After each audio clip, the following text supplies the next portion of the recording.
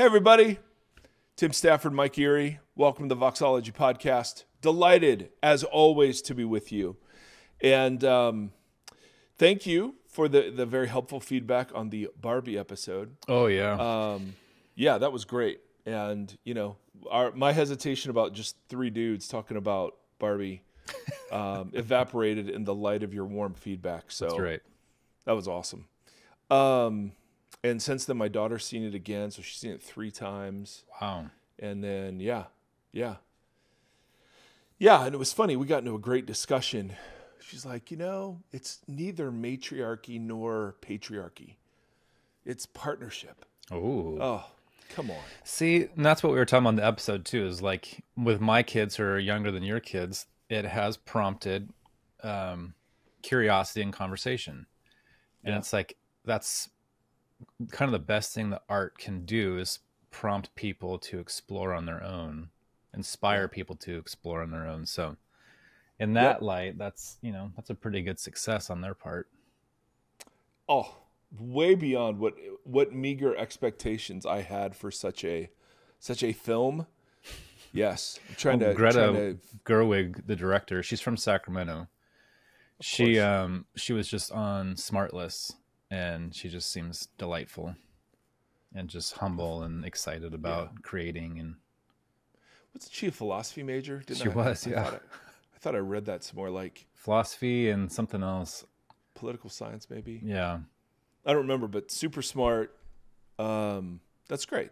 Yeah. We don't often recommend podcasts, other podcasts on here. We like to pretend we're the only show in town. But Smartless. I think they all know about Smartless. Man, last night we sat down and watched a few episodes. They filmed a road tour. Yes. Oh my gosh. And my wife and I were, I don't think we stopped laughing for a couple hours. Like it was just, it felt so good. They're all the way them. Yeah. In every aspect. Yep. Such a gift. And speaking of a gift, I got to be on the Holy Post. That's right. A little news segment last week. It was good. And so shout out to those guys and ladies.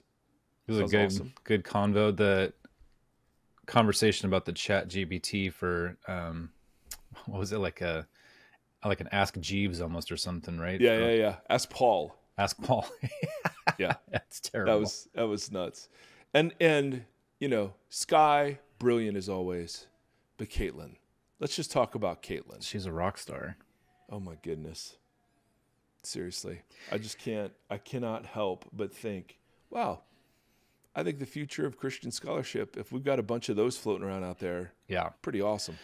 No, you guys brought up a point that she was wrestling through something now that most of us hit in our 40s, kind of wrestling with dogma and different things through the church and I was like, that's so true. Like I see a lot of that in the younger generation, that they are crossing bridges a lot earlier and asking questions a lot earlier, harder questions earlier than most of us did. Totally. So that does give me a lot of hope. Yep. That's really good. So anyway, we're full of good tidings. That's right. Just recommending podcasts left and right. Full of cheer. Anyway, Tim, how are you?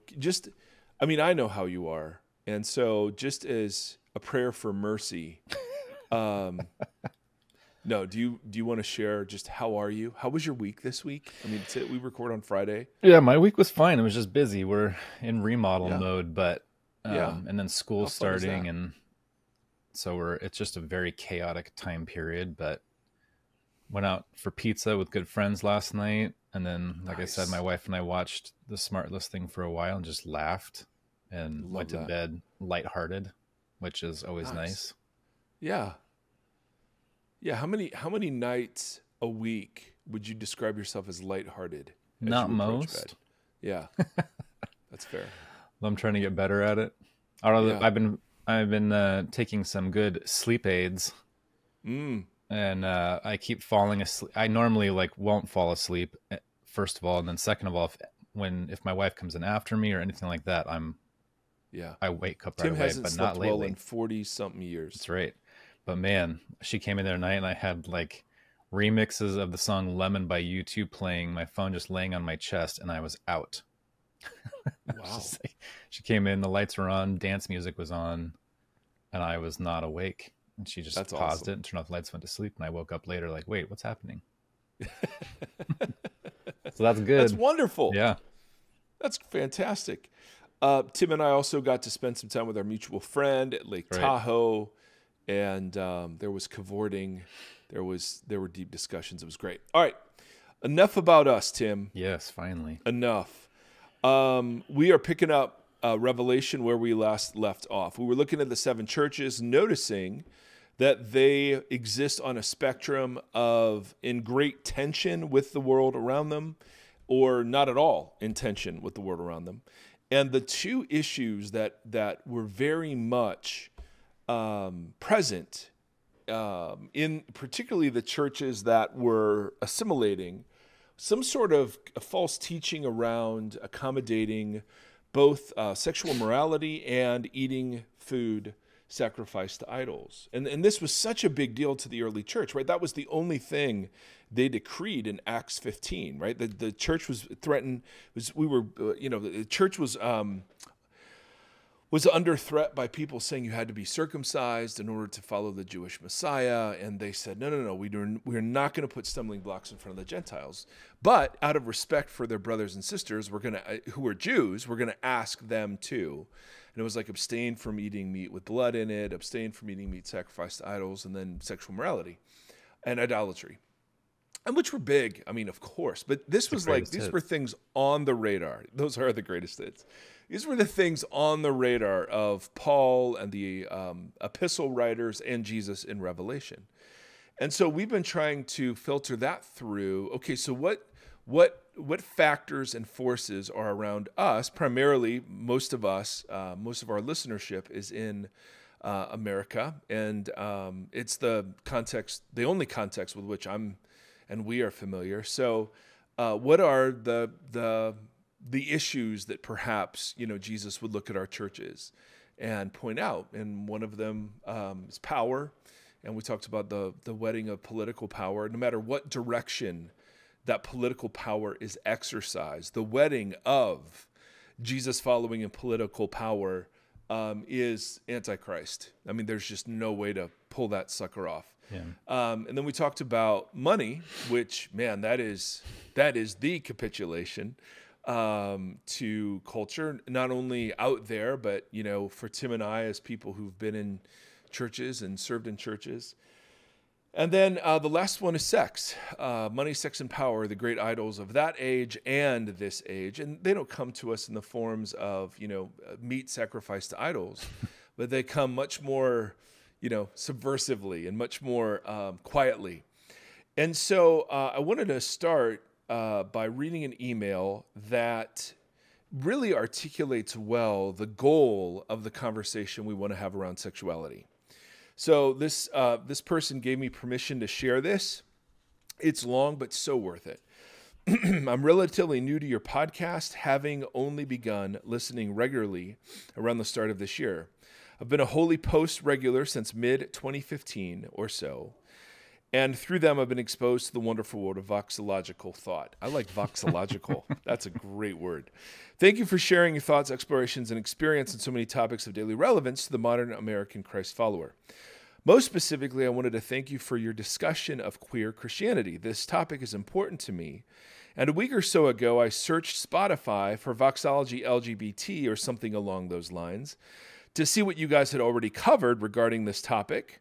And I just actually a couple minutes ago visited your website to write this, and I saw you already had a playlist. Look out. I'll be going through that in the coming weeks.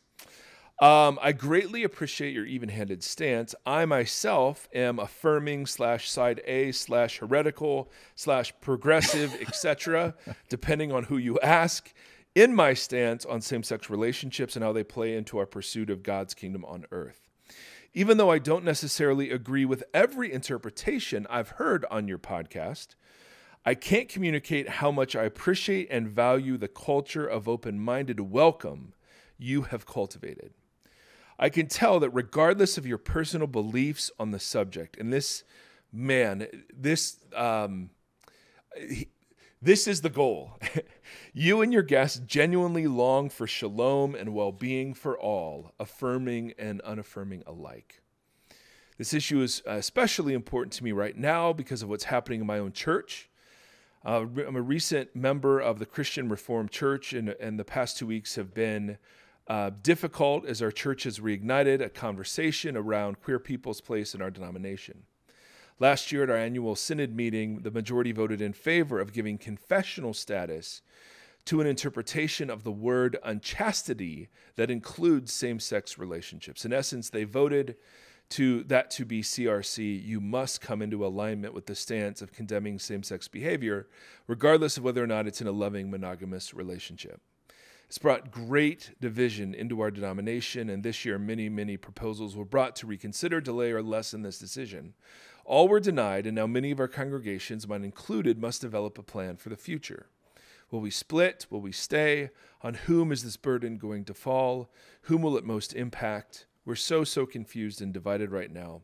It breaks my heart. I just joined this denomination. I don't want to abandon it yet. I'm queer.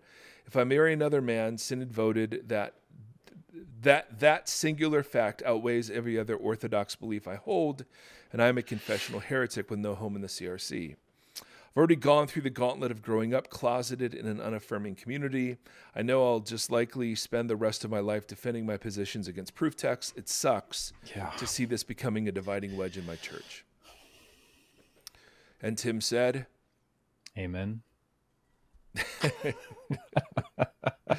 My goal in communicating this is that you made me aware of the hope that you have given me for a better third way. The muddy middle, as you've called it, is where I usually find myself in our increasingly polarized world. I love the Lord, and as much as our divided world tells me that my queerness is incompatible with my faith, my God is more essential to me than any other part of who I am. When it comes to this issue, I know two things. God loves me, and I'm queer. My desire is that my church find a way to make space for all of us. We love God, and I don't want this issue to be what identifies us, not whether we are affirming or not. I don't know what the path forward is. By God's grace, he will see us through this.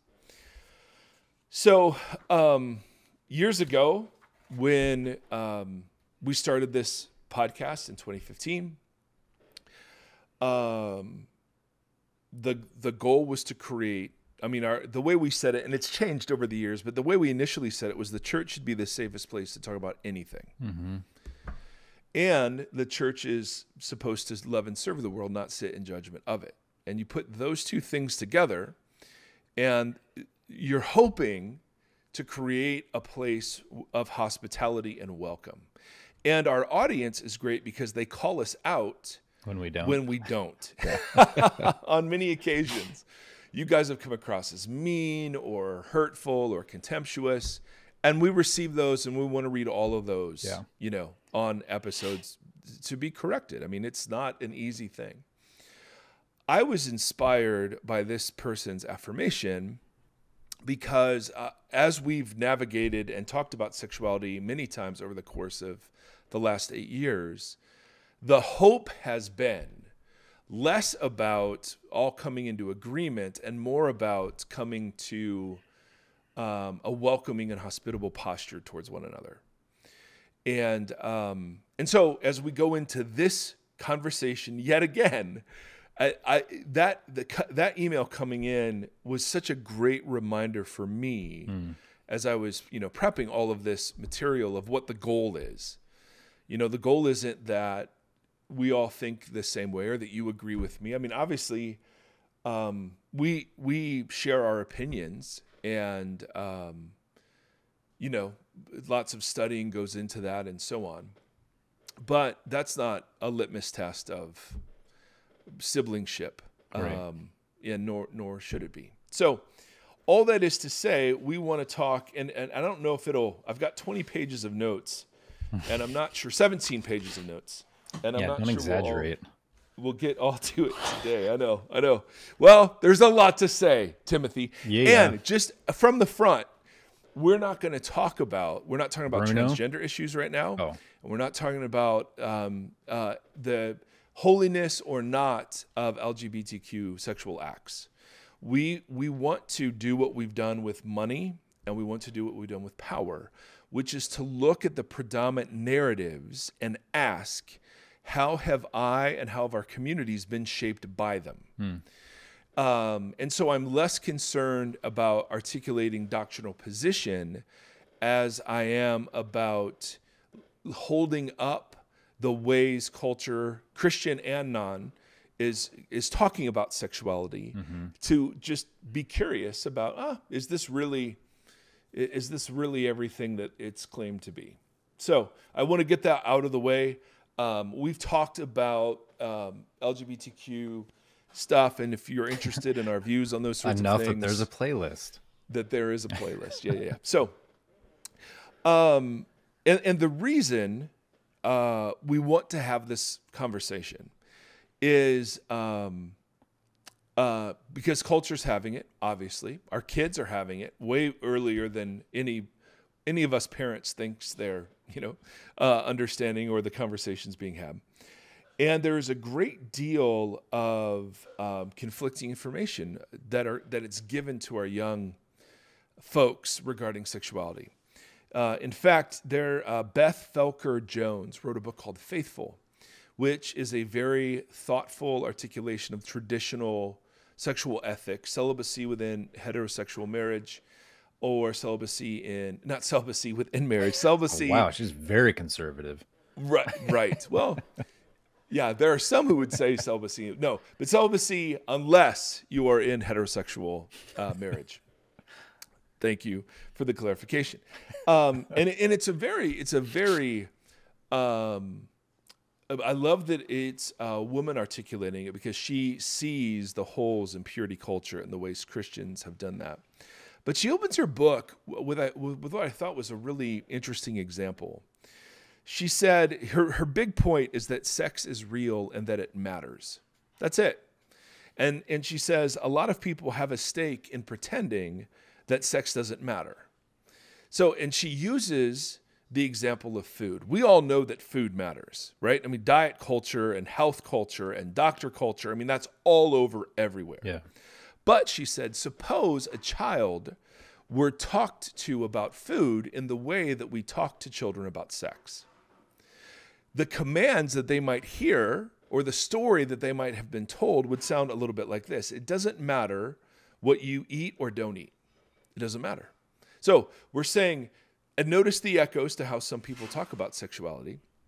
It doesn't matter what you eat or don't eat. Eating has nothing to do with your health. Suppose a child were given these messages around food. Food is just for the body. What really matters is your psychological health. Bodies and eating have nothing to do with that. Food is a private matter. If you have a taste for something, you should eat it, lots of it. Whatever you eat in the privacy of your home is your decision. It doesn't affect anyone else. Don't ask where your food comes from. Nobody gets hurt in the production of your food. Nothing you eat can hurt you. Nothing you eat will help you flourish. You might like broccoli, but that doesn't mean it's good for you. It just means it's your personal preference. Mm-hmm. Food should always make you happy. Pleasure is the only reason for eating. And we hear those messages regarding food and we think, well, that's not at all how we should be talking about food, right? What you eat does matter a great deal. Yeah. It's real and it matters. We're all learning that in our midlife. Oh, some of us more than others, Timothy. And she goes on to say, well, imagine that's what you're told by church and culture regarding sex, right? Doesn't matter what you do or don't do. It has nothing to do with the health of your body. It has nothing to do with your psychological or spiritual health. It's a private matter. If you like something, go for it. Whatever you do in the privacy of your own home is up to you. There's no effects other than that. Don't ask where pornography and other things comes from. Nothing you do with sex will hurt you. Nothing you do with sex will help you flourish. I mean, that's kind of the picture that we're given. On one extreme is that sex isn't real and it doesn't matter. Yeah. On the other extreme, of course, are the Christians who take that idea and run with it in sometimes very harmful ways. So what I want to do is by the end of this, I want to have 3 sets of categories that talk about the story that I was raised in the church, the story that I hear in our world, and then a story that I think better reflects what God is doing with bodies and why bodies in the text. But before I get to those stories, Gombis taught me something years ago. Whenever you're talking about a very controversial issue, to situate yourself. Who am I and what community am I a part of? And to sort of name that situation. We talked about in the Bible series, situating ourselves before the text, right? So, when I sit down to read the Bible, I am part of a global military superpower. I need to name that. I am wealthy by world standards. Can you explain why this posturing is important? Because we're trying to practice hermeneutical humility. We're trying to let the text speak to us rather than carry in our categories and presuppositions for the text. This is for the reader, so that when you go in, you're aware of the lenses that you are bringing to the text. Well said. Yes. Yeah, that could distort your understanding of it, right? So I'm an individualist. I'm a consumer. I am white, male, and heterosexual. So I'm in the majority culture. Yes. The Bible is written by people who are not majority culture people. They were often oppressed by global military superpowers, and they write from the perspective of a very persecuted minority. I have to work to enter in to that reality, whereas people in the Sudan don't, right? Or Christians in Syria don't. So I want to do the same thing when it comes to sexuality. So, for some, this might be just an exercise in whatever, but for me, it's really important to name who I am and what community I'm a part of. So first of all, I am beloved by God in my brokenness. I'm a guest at Jesus's table, and I don't have the right to determine who gets to sit there. I am a gift recipient who comes humbly. Secondly, I come with logs in my eyes. So we don't have time or interest to go into all the ways I have fallen short in sexual ethics as taught in the New Testament. But they are legion, they are many, and so if there are specks floating around out there, I have to acknowledge the log in my own eye first. Totally. So I just acknowledge from the outset, sinful, broken, flawed, things I've done to myself, things that others have done to me, things I've done to others. Right. All of that. Of what community am I a part? Well, I am part of a community that is called to offer hospitality to the outcasts and marginalized, right? To practice new creation dynamics that don't divide the world in the way that the world divides the world. Secondly, I'm part of a community that, in my deep opinion, has, or not deep, but sincere opinion, has done real harm to LGBTQ people in the name of Jesus. They have been wounded and are wounded and set up in the worst possible state to figure these deep things out, cut off often as they are from family and church. Yeah. I'm part of a community in the American church that regularly fails to include single, divorced, and gay people and holds up heterosexual marriage as kind of the spiritual ideal for Christians. I am part of a community that is focused on sexuality disproportionately relative to its emphasis in the scriptures. So you look at how much we talk about sexuality in the West versus how much we talk about money. Evangelicals. And that will tell you everything you need to know. Exactly.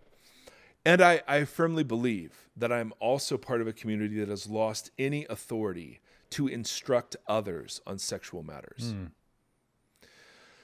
And the reason is that, of course, is our own hypocrisy. Yeah. Mine and others.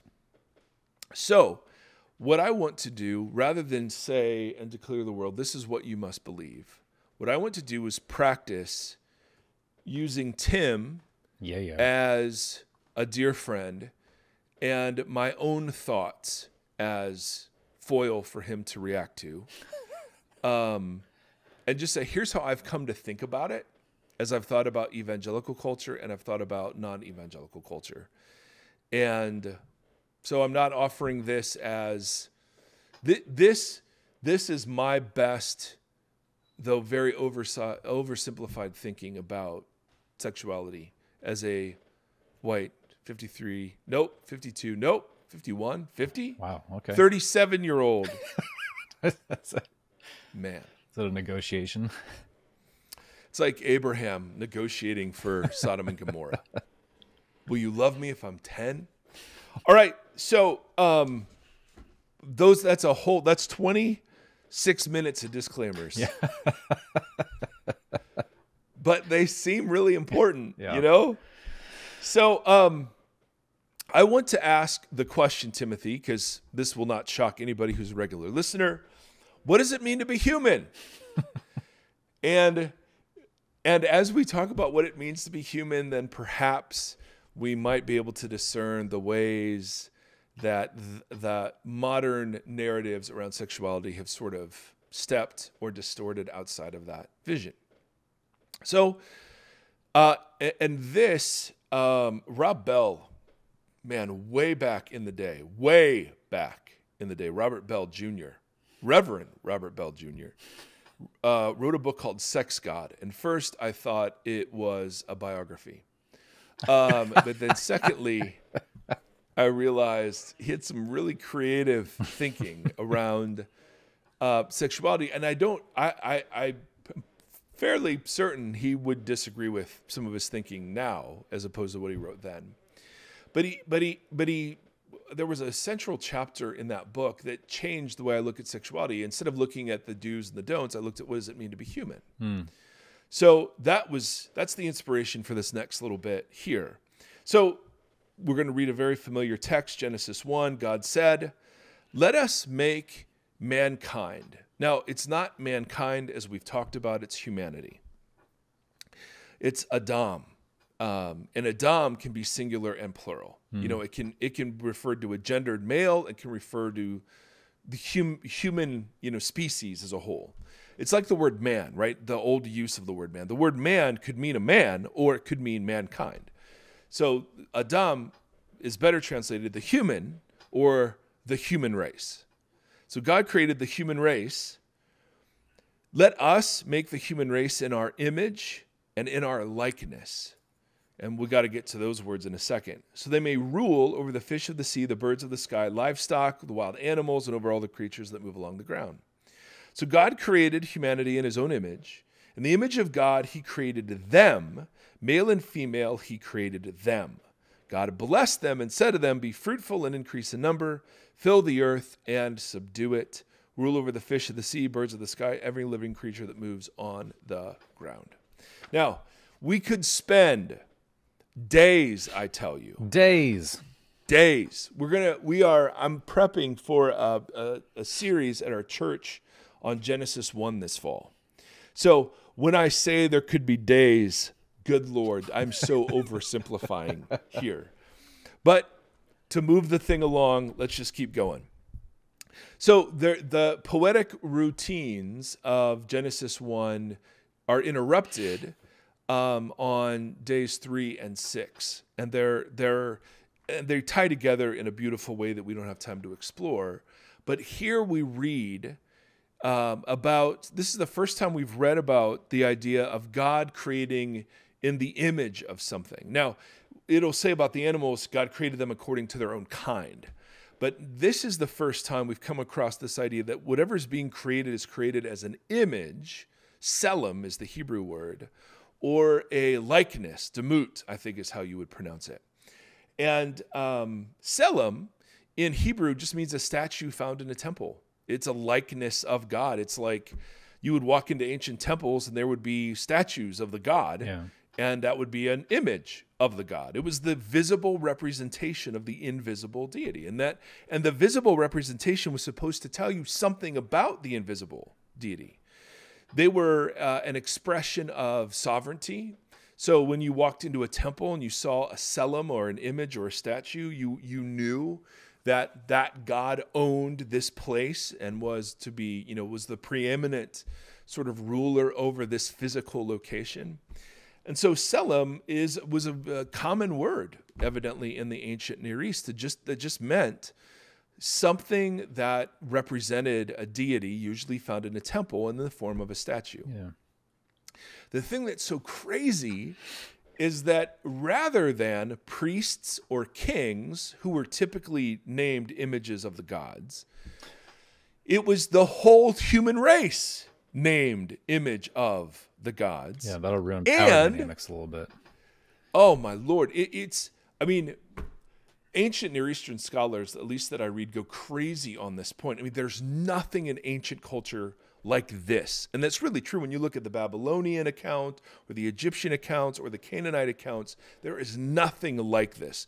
All of those accounts are written to justify the divinity of the people in power. Totally. This account is written to justify the uniqueness of every single human being in a role over creation. I mean, it's just utterly revolutionary.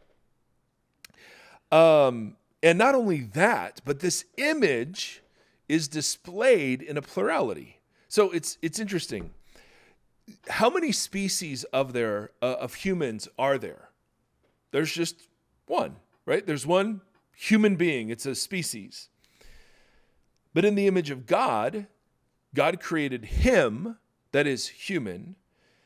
But of what does human consist? Male and female. He created plural, them. Yeah. Right? So the singular human species is manifested in the plural, male and female. Makes sense? Mm-hmm. So the way that it's written in Genesis 1 highlights the fact that a crucial part of the image of God is the maleness and the femaleness, this gender difference.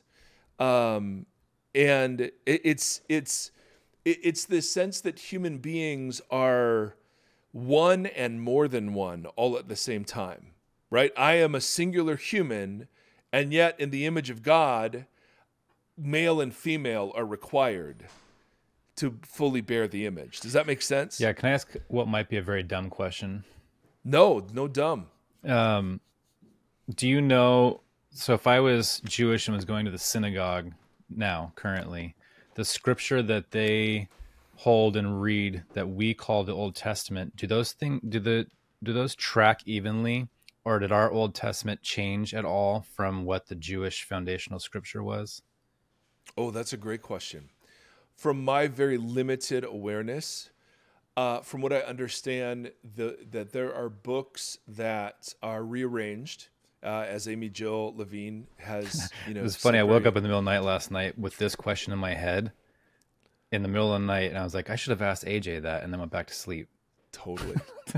So let's save it for her. Yeah. But from my understanding, no, that it is substantially the same material, and that Jewish scholars and Christian scholars work off of the same generally agreed upon manuscripts. Like original text. Well, they're not originals, but there are manuscript traditions that then you read variants off of. Gotcha. And so yeah, obviously interpretation of these is huge. Differs, right? Yeah, in a lot of ways. But and one of the great gifts I would highly recommend to people who study the Bible for a living is to read Jewish scholarship on the Old and New Testaments. Yeah. There's a lot of great Jewish scholarship that's not Messianic Judaism on Right. Jesus. Yeah. And it's super interesting. Amy Jill is a great example of that. So there's this weird, you did everything? All right, Hannah's leaving. She looks like she's going to go see her boyfriend, Judah. So she's smiling. It's different. I'm It's about to have a different than how Mazzy interruption just to keep all the daughters, and here she comes. Oh, we love the daughters. She was man. warned not to do this, but here she is. Yeah, here she is. Hi, Mazzy. Oh, she can't hear me. But there's this beautiful thing that's happening in Genesis where it's like, in some way, that those two, male and female, are one and become one is really important of how, and is connected to how they image God. So like a central part of sexual ethics in the Old Testament is the idea that the male and the female are required to image God, and when they join together, they image God in the best way possible. And so that sex is the joining together of the image of God in ways that, Genesis 2 sort of hints at and portrays. So, and there's a whole lot of other things. I just wanted to draw attention to the idea that the Hebrew in this poem is playing off of this idea that there's one human and there's two humans, and that they're both, the singular human is male and female in some plurality. And obviously that's rich fodder for Christians to read back into and develop the idea of the Trinity. But grammatically, no matter how, your views on the Trinity, how they come about, this is just super interesting that the male-female split and reunification are a central part of imaging God. Now, all the questions about, what about homosexual sexual relations or transgender people? Man, I get all of those. And to a lot of degree, I don't know. This is not something I am in any way, shape, or form qualified to talk about. I've read loads of books, particularly transgender issue. I don't know. And I would want to do that. I want to have a much more intelligent conversation than what I can get into. So for now, let's just say that's the story that's being told. Right. That humanity they are image bearers, and that in their maleness and femaleness, they bear the image. The command is, of course, is to fill the earth, which is to reproduce. And, the rabbis would have a field day of the 613 commands. The first one is to have sex.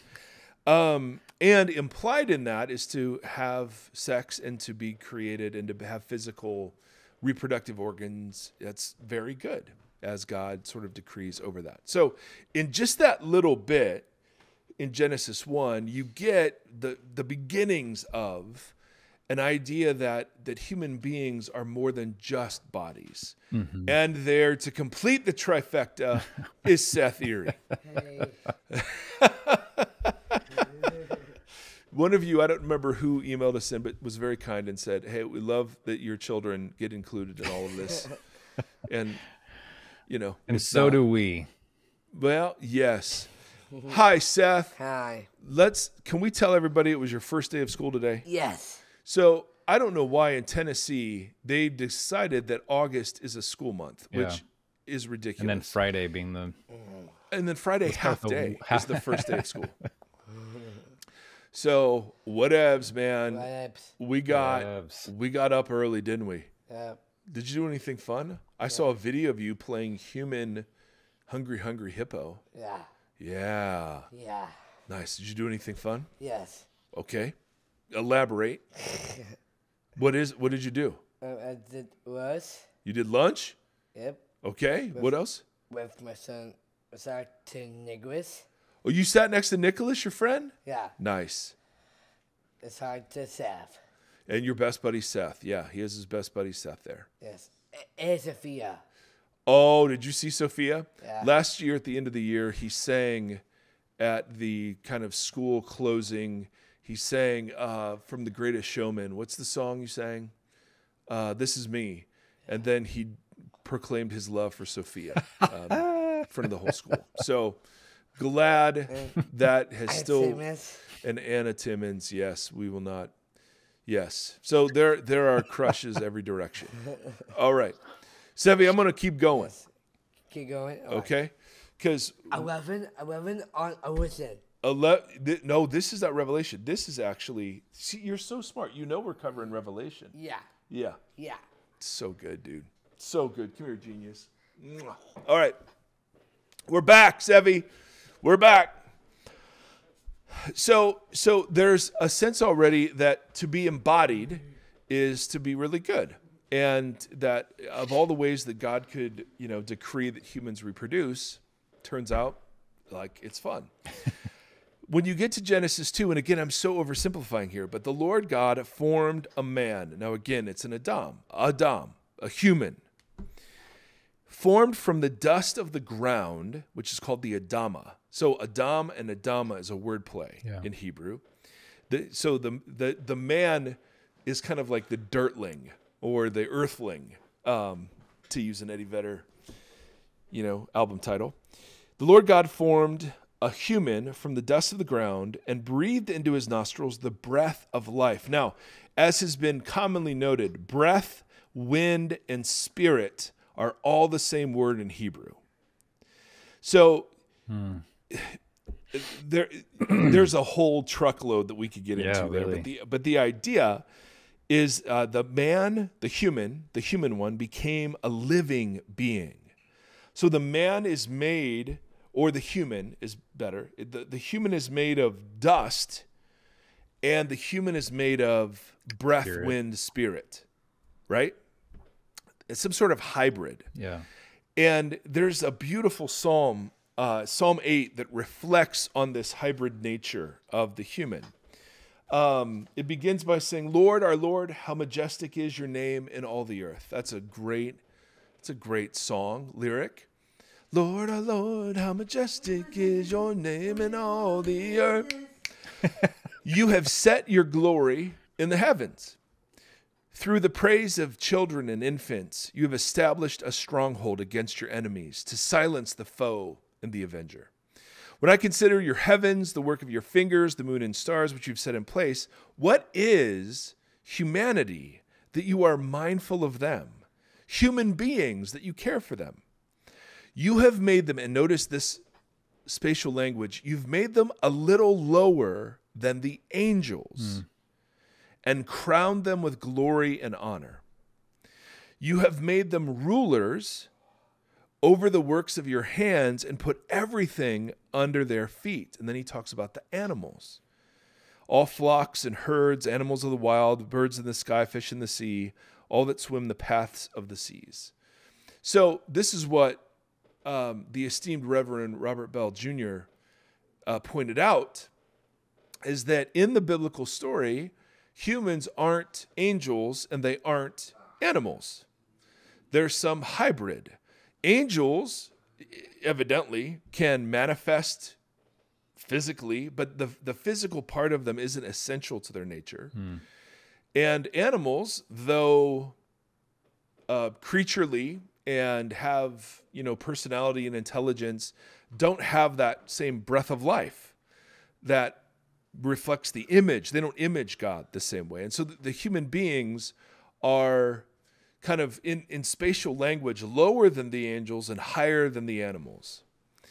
And the idea that animals are just sort of slaves to instinct and desire and physical craving, and that angels don't have physical craving or desire, which is, debatable based on how you read Genesis 6. But there's a sense in which Bell was pointing out something that stuck with me ever since, which is there is this hybrid nature to what it is to be humans.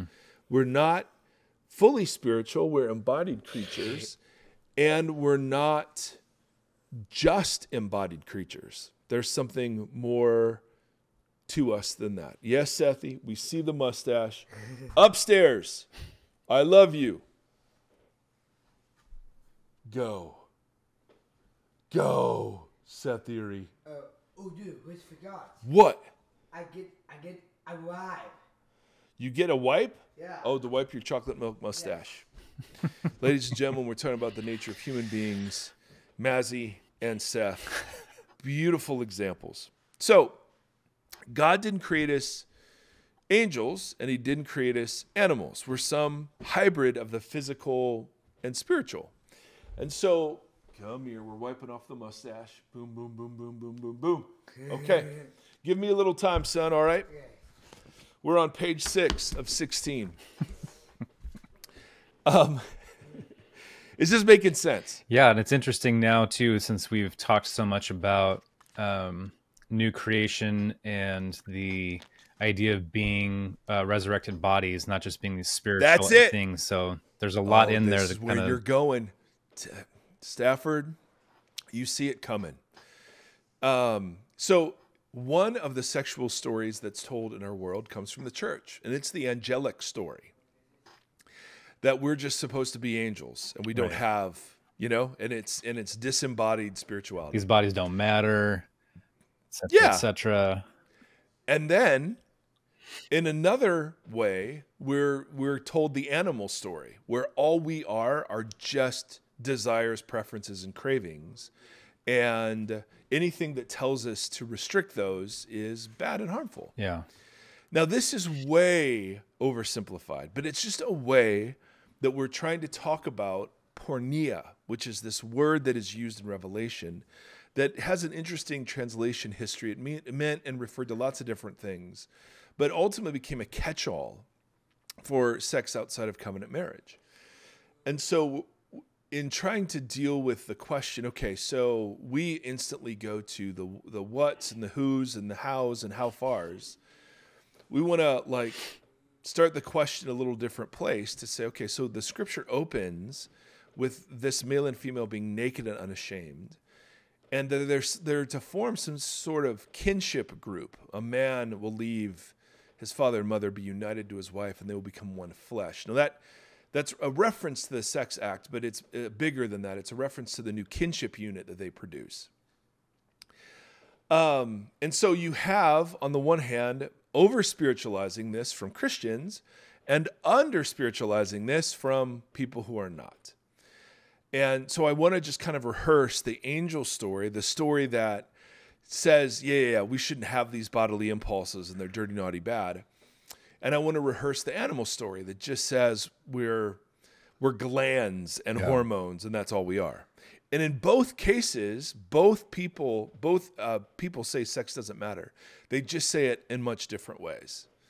So does that make sense? I'm trying to it looks so good on my notes. Well, it's tough to convey. We were talking this morning about just, again, how much mystery and curiosity is being provoked and we're being invited into in just faith topics, and how much scripture does that too. And so the way you just laid that out, as we walk in, there's so much power to be had in ignorance and people remaining ignorant or humility. Yeah.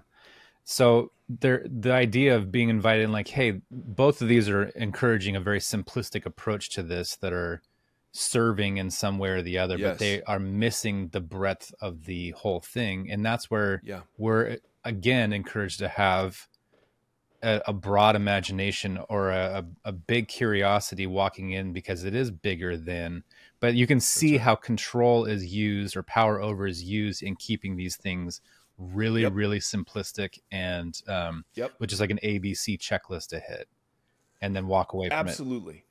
Yep. And I'm oversimplifying. So I'm even guilty of it too, just to even try to make some of the points along the way. But I think you're doing a good job of saying this has been simplified in a dangerous way. And while we don't have the time to fully open it up, we're saying, hey, we want to start from a little bit of a different starting place than the norm. So what does it mean to be human? It's to be some sort of spiritual, right? Spiritual being just means of the spirit, right? The breath of life. And we're embodied. And we have penises and vaginas and all the desires and hormones that go with them. Yeah. And so it's really interesting. It is. So when we get to, we're going to explore the two stories that, are the oversimplified and common ones, and then we'll explore the more nuanced one. And I don't know that we'll all do this episode or be able to. But the goal would be that we're just trying to model how we would question the stories around money, sex, and power that we're told. Yeah. In their most popular forms. Now, when we get to the angel story of, our bodies are bad, our bodies are to be escaped from, our bodies are downfall, that's the angel story. This is a story as old as the New Testament. It was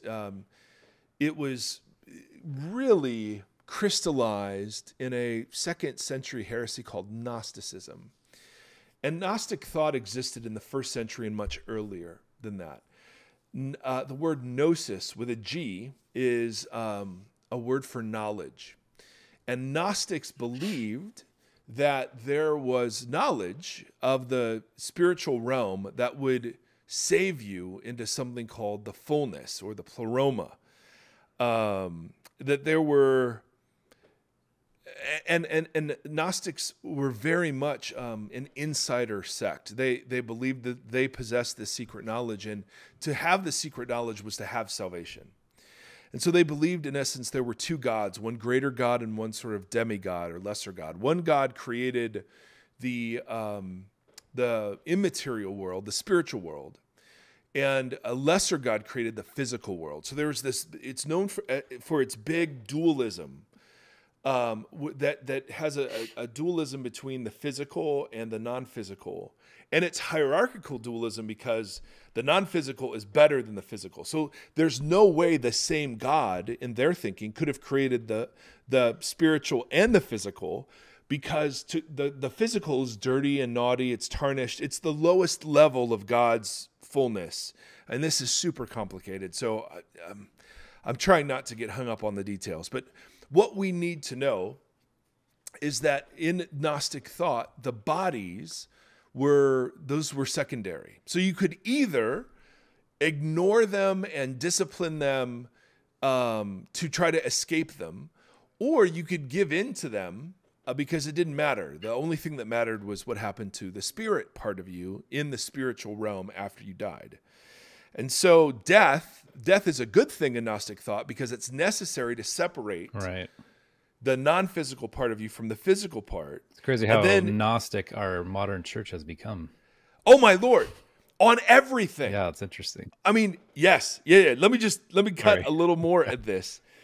The Gnostics, and again, there is no such thing as the Gnostics, but there are some generally true characteristics. Your soul would have to ascend into the immaterial realm, and it would have to pass through various planetary spheres. 7 seems to be a very common number of those, and each of these was ruled by something called an archon, I think is how you pronounce it, which was a demon in charge of each planetary sphere. And there were gates. You had to pass through the gates, and the secret knowledge was the way to get past the demons and through the gates and so on.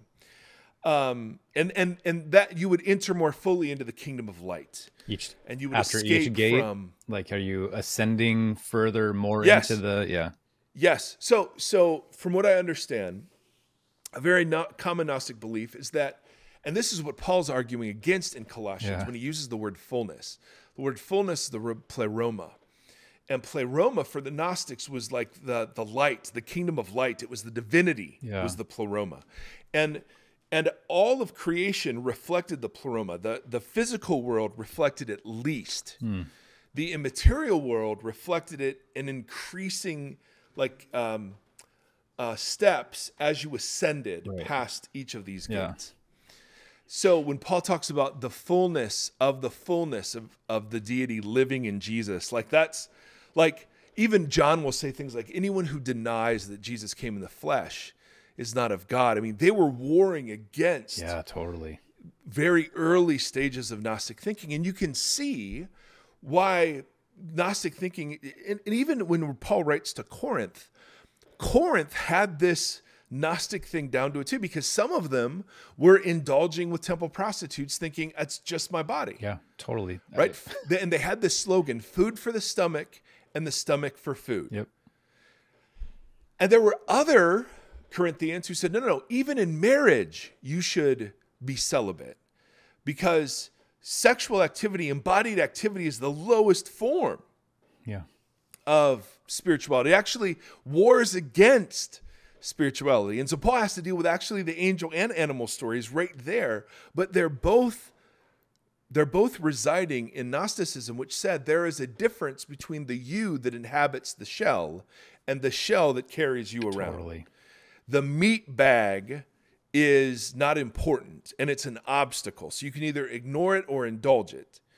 But this kind of thinking, and then it was mixed in with some parts of Christianity, some parts of Judaism, some parts of Platonism and Mithrandiism.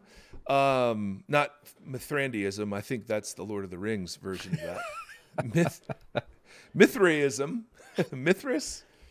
Mithrius. Anyway, all that is to say, the material world was bad. The spiritual world was good.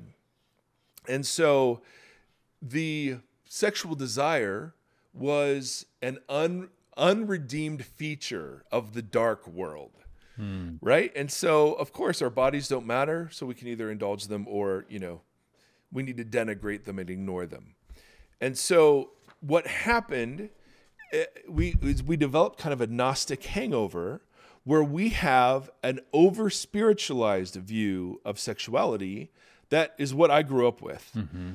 And this over-spiritualized view of sexuality is given great voice by John Piper in one of his papers on the Desiring God website. I think it's called "What Would You Say to a Young Man Who is Considering Sleeping with His Girlfriend?" He says, well, a second approach to answer that question is to say, and then I'm quoting what he says here, don't you, that Christ died for your sins, all of them, including your future fornication. When you penetrate this woman, you thrust a sword into Jesus' side. Think about that. Do you want to do that? Wow. All your sins, if you're a Christian, are on him. Every new sin you commit is a fresh sword thrust into the side of Jesus. Yeah. Keep that in your mind. This pleasure that you're getting is murdering the Son of God. Don't do it like terrible imagery. Jeez. No wonder we're all just so jacked up. Seriously. Right? And I mean, I never heard anything about what to do with desire. Yeah. Other than don't. Totally. Absolutely. Don't. Yep. It's totally the angel view. Guys, bodies are bad. Desires are bad. Penises and vaginas are bad. Stay away from them until we flip a switch and then you get a legal piece of paper. Yeah. But yeah, and even the word flesh in Paul's writing was always misunderstood to just mean being body, just being bodily and embodied. So frustrating because then the obvious delineation out of here is how much abuse has happened, how much sexual abuse has happened that because of an ideology that says this is just about a carnal thing. Yep. And I can take what I want or whatever, Yep. You can just see the delineation out of this of just, yeah. Yep. So the Gnostic story led to an overly spiritualized view of sex where, and this is the big critique of Josh Butler's book. I was just thinking about that. Is that, sex is like unlocks the meaning of the universe or something. Right. Yeah. And I think, Paul uses, and the Bible writers do use sex to illustrate spiritual realities. No question There's about just not that. a period at the end of that idea. Well, yeah. I think it's more nuanced than that. Yeah. But the over-spiritualization of sex then leads to a bounded set approach to sex. Mm-hmm. So, sex in junior high becomes all about the rules and the regulations because if you have sex outside of marriage, something very spiritually damaging is happening to you. Mm-hmm. And then there's how that conversation is approached for both boys and girls. Yes. Which we had with Sheila and Rebecca talking about like the wedding dress, the gum on the wedding dress, or that kind of stuff, which is not how we were as boys were talked to about it. No. So the Gnostic story leads to an overly spiritual view of sex, which leads to an overly rigid set of bounded rules. So I'm referring back to when we talked about bounded sets, fuzzy sets, centered sets. We won't rehash all of that. But the idea is that for sexuality, there was focus on the boundaries. And the question we all asked as junior high boys was, how far can we go? Yep. and then proceeded to walk, a couple of steps beyond that. But it was all boundary laden. There wasn't any conversation about what it means to be human, or why did God give us desire, or nothing. It was simply, look, bad things happen spiritually when you do it outside of marriage, and so you've got to restrict it, and here are the rules. Yep. And we like and rules. that led naturally to purity codes. And that's what they were. They're Levitical purity codes that we call purity culture, right? The goal was getting to the wedding night a virgin. The way you did that was abstaining. The manner in which that was conveyed was through threats and bribes. and that, right? That it's so important that if you step outside of God's blessing, there are venereal diseases, and there's insecurity and jealousy of multiple partners. And there is, you're spiritually attaching yourself to other people. And if you wait, I mean, God has this great and joyous gift, he wants to give you. Called confusion. Well, it wasn't as, yep. There were parts I wish were a bit nuanced in that story. And the problems with this, of course, is that marriage was a reward and sex was a reward for obedience, which, man, that energizes the whole purity conversation for men and women in ways that are super unhealthy, because I'm entitled to it if it's a reward. And right? And it can set up a really uneven platform for the two who are joining, whether if their stories don't match. That was the question I got most as a college pastor. Yeah. It understands, the problem is it understands purity as an attribute that bodies possess and that you can have or lose. Yeah. And it's a one-time thing. I've talked to people who were date raped and they said, well, I lost my virginity, so why not? Yeah. And you're like, that's the Christian vision. It turns bodies into commodities where some are more valuable than others. Mm-hmm. And obviously this applies way more to women than to men. I coached football for years, and I had two guys I remember telling me they wanted to sleep around but marry a virgin. And and it just fit. It just, yep, there it is, ladies and gentlemen. It's power, possession. Yeah. Oh. So Beth Felker Jones, she kind of outlines 4 either spoken or unspoken rules that kind of undergird our purity codes. I can expect to get married as my reward for following the rules. I need to grit my teeth and work hard to avoid sexual intercourse before my wedding night to preserve the value of the merchandise. The whole thing is probably more important for girls than for boys, and possessing my physical virginity makes me pure. Problem is, women never hear, or they always hear, that they are the problem. They never hear that men are. Mm-hmm. They receive the body, and this is all stuff we talked about with Sheila and Rebecca. Mm-hmm. Their bodies are dangerous. They're responsible for weak men and their sin. Yeah, someone was floating around a meme, and this was a real thing, that was like, it was an article written by a pastor or somebody that was like, should women have butts? It just went through talking about all based in that ideology of like, yep. But I mean, do you see the Gnosticism in all of this? Yeah, right? Totally. Virgin and non-virgin become value and identity statements. Absolutely. Women's bodies, this is Beth speaking. Women's bodies are not prizes, and they're not valuable because they maintain purity. There is no claim that or guarantee that Christians will have the best sex ever, or that following the rules will guarantee mind-blowing sex. Yeah. She continues, your body is not merchandise. It's not a valuable item that will be used up or spent if you have sex. Having sex does not devalue a body. The bodies of married, sexually active people are every bit as pure as the bodies of virgins. So one of the really surprising things that as I was a pastor to young adults in a young church is how many people had a hard time turning the switch on from, hey, it's dirty, naughty, and bad, Yes. to, oh, it's okay now. Yeah. There's a whole generation of us. Yeah. I mean, just absolutely insane.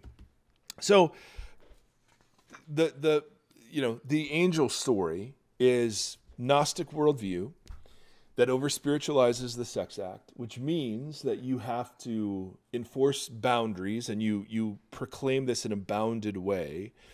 And the way you do that is through purity codes. But ultimately, what it teaches us is to fear sexual desire. Mm-hmm. Right? And in the history of the church, this has been the predominant relationship of the church to sexual desire. I mean, Origen, early church theologian, actually followed through on the idea of being a eunuch for the sake of the kingdom. Right? Jerome, he created the Latin version of the Old Testament called the Septuagint, like one of the most significant pieces of literature ever. I mean, he learned Hebrew as a way of repressing all of his sexual energy. And taught that Mary, the reason there is this perpetual virginity around Mary is that if Mary had sex after Jesus, that would somehow pollute her and her holiness. Augustine, God bless him, said that original sin was passed through the act of sex. So you just have this incredible fear combined with the call to willpower, and that is what holiness is reduced to purity, and purity is reduced to virginity. Yep. So I think we can agree that has failed miserably. Yeah, and it's caused a lot of actual physical damage in people's lives.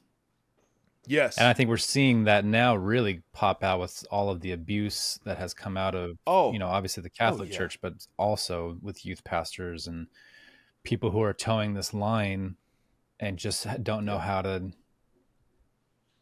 just what a mess. What a mess. So let's compare that to bits and pieces of the animal story. All right, so human beings aren't angels. We're made a little lower than the angels. We have bodies, and our bodies are good. But we're not animals. We're not just bodies. So let's talk about the animal story. Now, again, this is Mike Erie's filtering of like vast amounts of like highbrow scholarship. And so you don't have to agree with this characterization at all.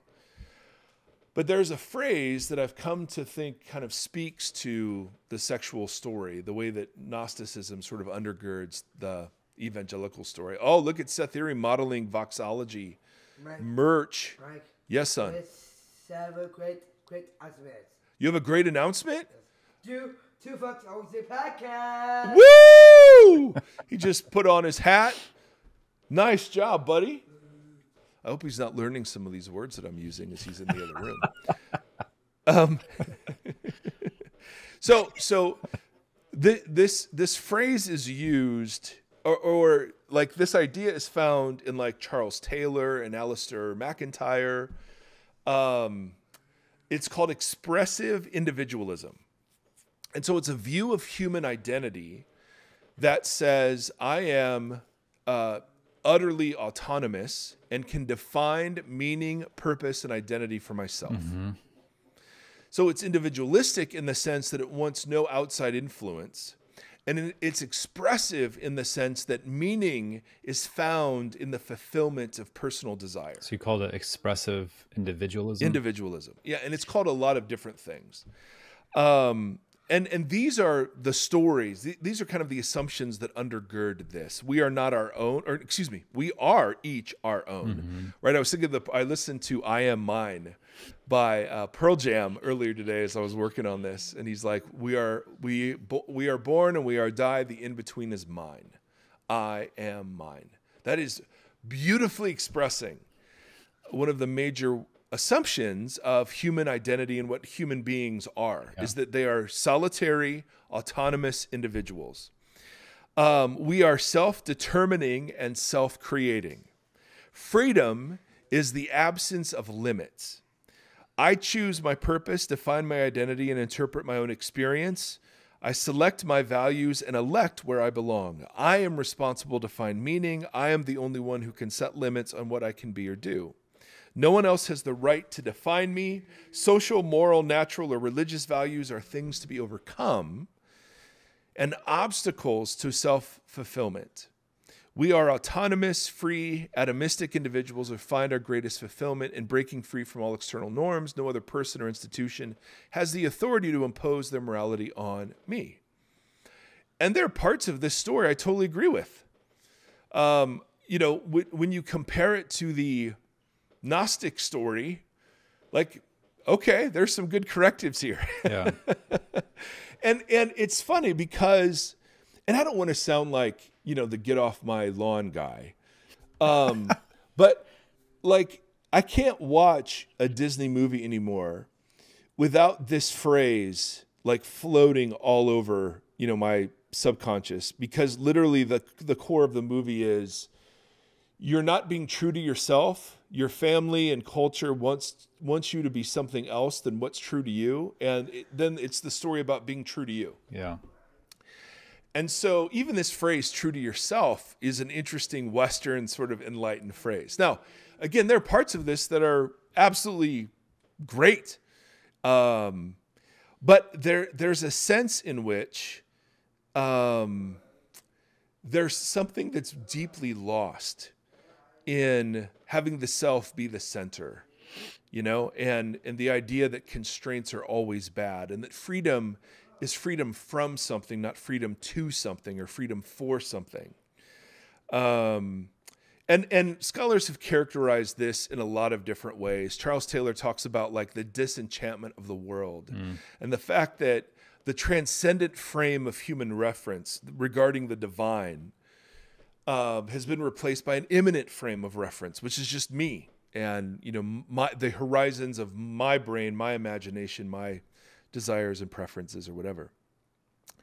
Another scholar talks about how the first cultural world that our humans inhabited was a cultural world of pagan myth. And that in that world there was sacred order to things. Whether that world was, pagan divinities or Roman religion or whatever, like there was a sacred order. That first cultural world was replaced by a second cultural world, which was the Christian world story, right? And again, we're just talking about the West here. But the idea is that the sacred ordering that pagan mythology provided was replaced by a sacred ordering under the banner of the Christian church. These days, we have a third world, cultural world, characterized by the individual self, this idea of expressive individualism, which throws out any notion of divine order and is committed, I'm quoting here, to the revolutionary demolition of the theological and moral order that formed the social imagination of the second and first worlds. Does that make sense? Yeah. So this, I mean, again, this is so easy to take shots at, right? And I even hate using some of these words because I can hear them, used by Christians in very unsophisticated pop culture sort of, making fun of the believe in yourself, follow your heart kind of motif. But because this view of being human is ascendant right now, it does kind of, when you step back and think about it, it does kind of sound like everything that we hear. And, the hero's journey is the hero to be true to the journey to be true to yourself. Right. And when you kind of focus on that, that frame of reference, it's easy to have an unspiritualized or under-spiritualized view of sex, right? Because you belong to you. Yeah. Outside of consent, what other order could possibly be placed on a person regarding sexuality, right? So if Piper illustrated the angel view, here's a tweet from Planned Parenthood. Don't yuck someone else's yum. Everyone deserves the freedom to explore their own sexuality free of shame and stigma. And even in the church, we'd all look at that and say, well, yeah. Right? I mean, if it's the choice between that view or the Gnostic purity code, I'm going to go this way. Easy. And not surprisingly, if the angel story with an over-spiritualized view of sex leads to a bounded set focus, here with an under-spiritualized view of sex, it's a fuzzy set focus, right? I mean, we're united in there not being lines. Right.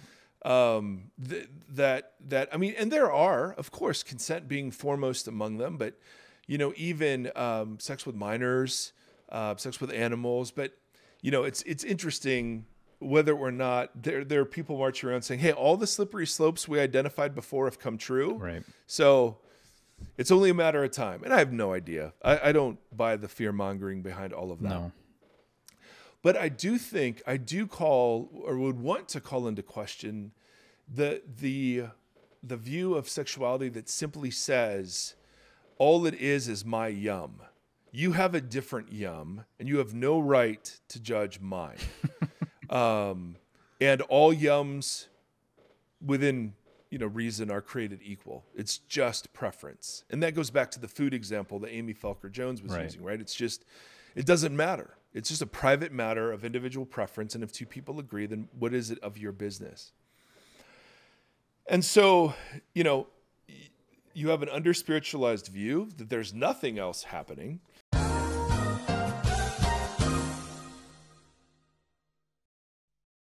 So it's not surprising that an under-spiritualized view of sex, because that's really what it is. And it's what we talked about with Corinth, right?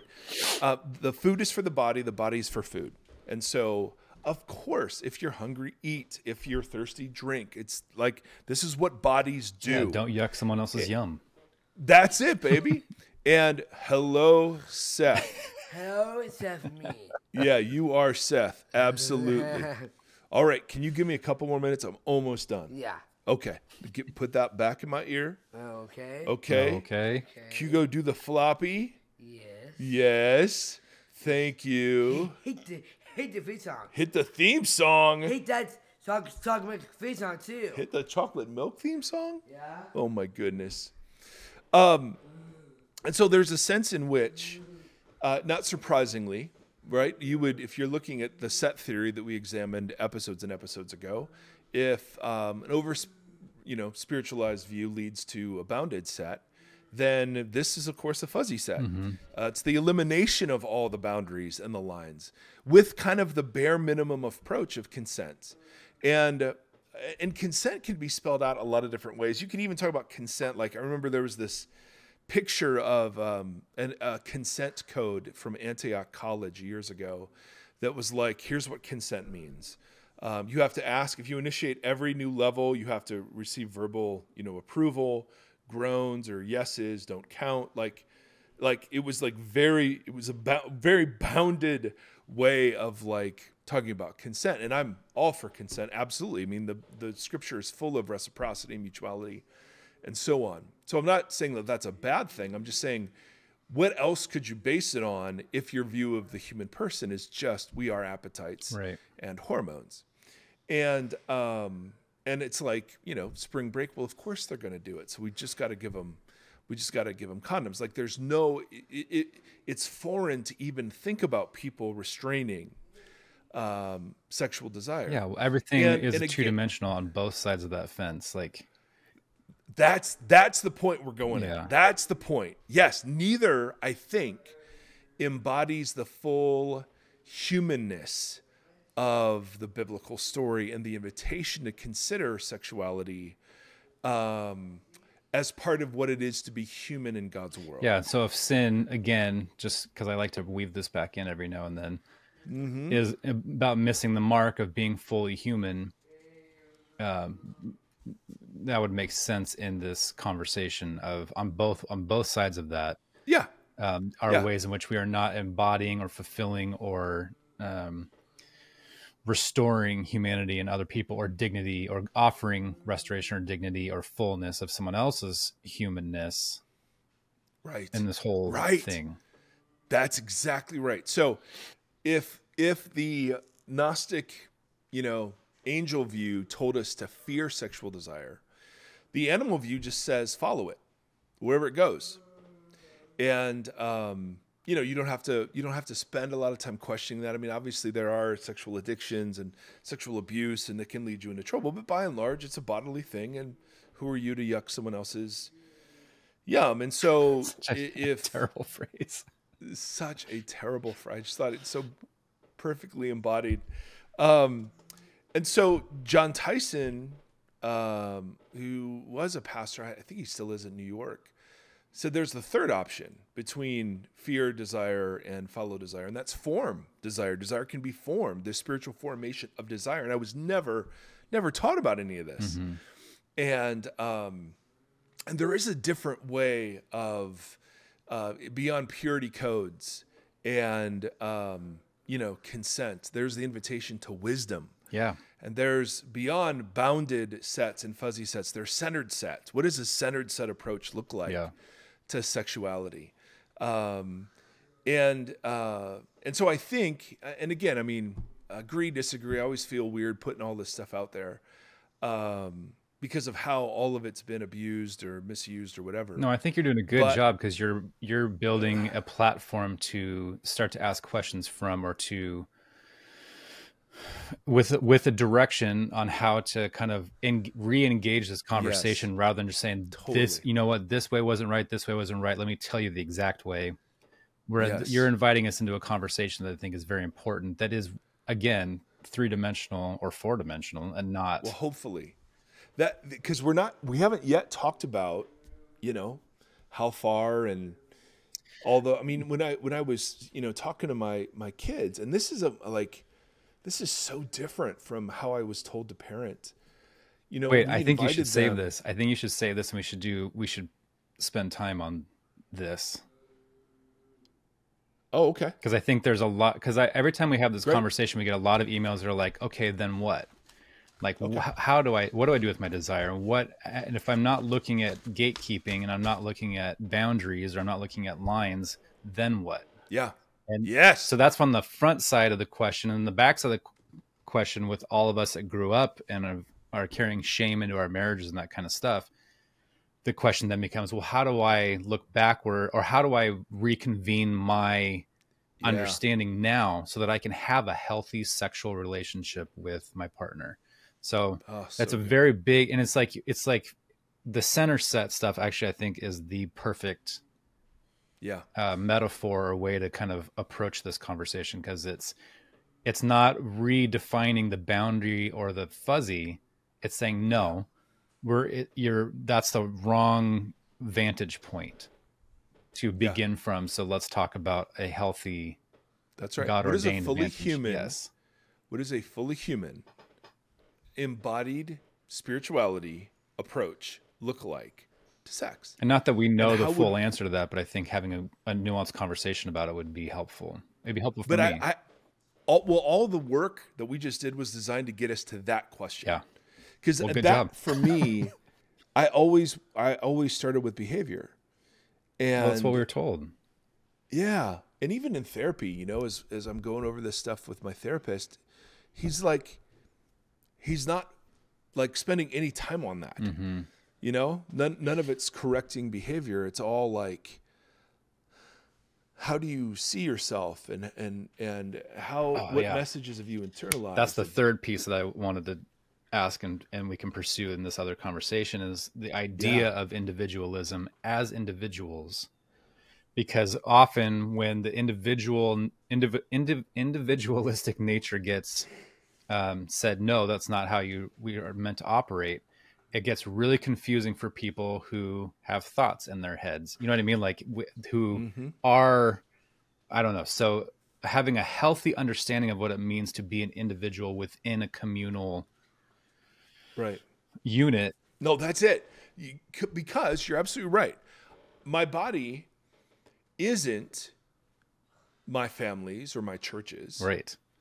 But Paul will also say your body isn't made for porneia, it's made for the Lord. Yeah, so this is a very nuanced, again, three-dimensional conversation about what it means to be an individual but not be individualistic. So all those questions I think would be really fun to explore. That is well said. Okay, so here's what we're going to do, dear listeners, if you've made it this far.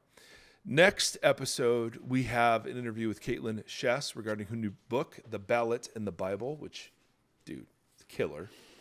And then we'll come back and we'll try to present a view of sexuality that's embodied, that's center set, that's wisdom, and that doesn't fear or follow desire, but seeks to see it formed around our full humanness. And we don't have, my goodness, my therapist and many other people close to me can tell you we haven't got this nailed. No. But the questions that this leads me to feel so much healthier than the questions of previous. Yes. You know what I mean? So, anywho, I hope this is helpful. And, back to our emailer, the goal is to create a hospitable place where we can just be curious about the things that we're being told and immersed in. Yeah. And consider communal, imaginative possibilities where we can provide a counter narrative, even to some narratives in the church, Yep. So anyway, all right, Seth, you want to do Shema, buddy? Yes. All right, let's do it. Ready? Shema Israel, Adonai, Eloheinu, Adonai, Echad. Hear, O Israel, the Lord God, the Lord alone. Okay. I think we're blowing out our microphones. Yes. Now say it. Love the Lord your God with your heart, soul, mind, and strength, and love your neighbor as yourself. Bye. Bye. Bye. Bye.